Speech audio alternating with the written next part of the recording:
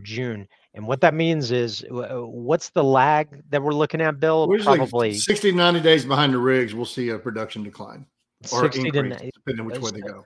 So in other words, the rig decline that we've seen, we haven't seen that translate to production yet.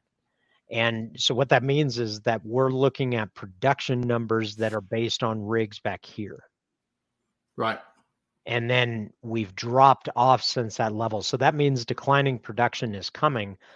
But when we take a look, so Brian, it's a chart we don't have, and we've thought about it once or twice, is comparing how much of the shale gas, for that matter, and in traditional gas, how they percentage in the total production, because your shale gas is going to have a higher decline rate, just like your shale oil has a higher decline rate. And the more shale gas, the more shale